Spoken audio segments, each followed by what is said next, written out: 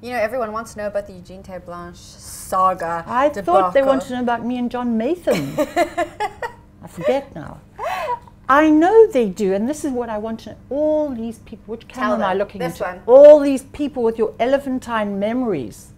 Why? Why even remember? It's this country is so exciting, dangerous, it's such a volatile situation, and you still remember that or think that you know about it. It's so, it speaks to the, it speaks to something that I think is wrong in this country, the complete lack of focus on the right things, looking at the background instead of the foreground.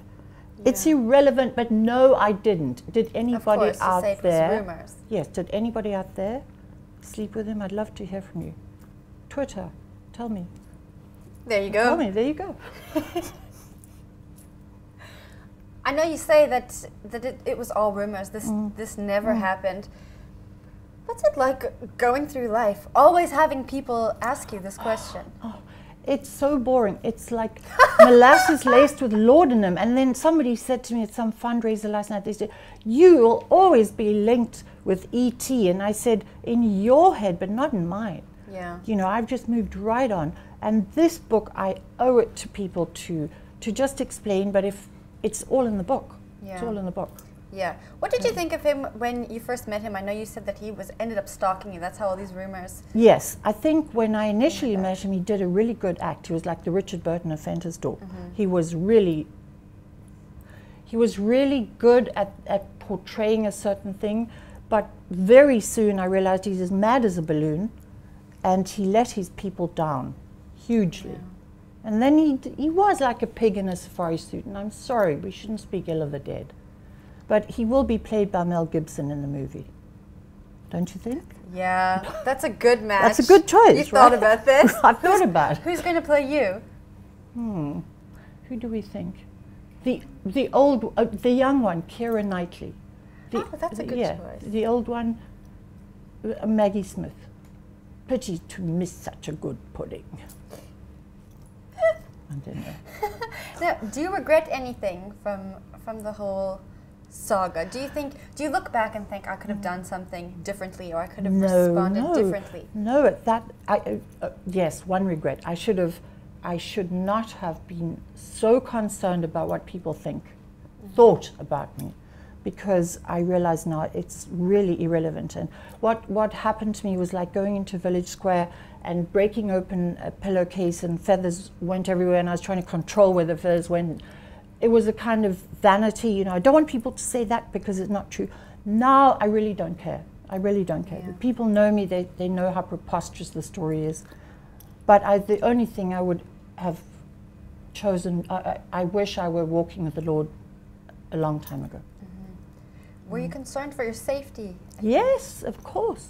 My God, when I told the front wheel came off the Lancia, and I was being followed, and then eventually it turned out that they were going to kill me with a crossbow. That's not very attractive, you know. Skewered on the spotlight is one thing, but then skewered with anyway. Now this is all outlined. And this is the big story. This is the funniest thing. Only in America I realized I was on a hit list, but there I am sandwiched between the failed assassination attempts, and there I am between Hitler and the Pope. Now, did you ever think you would be sandwiched between Hitler and the Pope? I don't like that. It's not an Oreo I like. Now, it's these memories that I think, sitting with your palmies in New York. Right, and I'm bemused. Thinking about all of these absurd and crazy things that have happened. What's that like? I mean, has it affected your life now? Well, it's almost as though I'm watching some rather bad B movie, because you can't make this stuff up.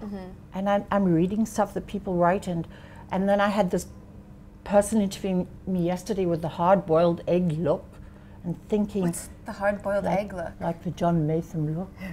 Like, you know, he's looking at me like, and he swallowed a bee and something, and he's saying, well, why should I believe you? I think, please, I'm too old. I don't have to prove myself. I don't have to deny or not. Read the book, make up your own mind. And it's not me. That person was a different me. That's like Steve Martin. It's not me. I'm a new me. Silly me. I'm a different person. I think people underestimate how, and I will use this word, slut shaming, can destroy somebody's life. And it did destroy my life. Did you write the book to close the book? Close That's very good. That's very well. That's very well put. Clever girl. In your life. Do you want this to be over now? Yes, please let this be over. Let's do the movie, right? And then let it be over, and then I'll do the next book. But this has now become like, you know, it's over egging the omelette. There's John Matham said, sorry, John, love you. 27 years later, you're still talking about this? You know, I thought a week was a long time in politics. Yeah. So, yeah. So it's lovely that this is my audience, right? The young moderns. Don't want the old ones of my age. It's like when I'm a waitress, I hate serving the old ones. I don't want to serve the old ones like my age. No good. No good.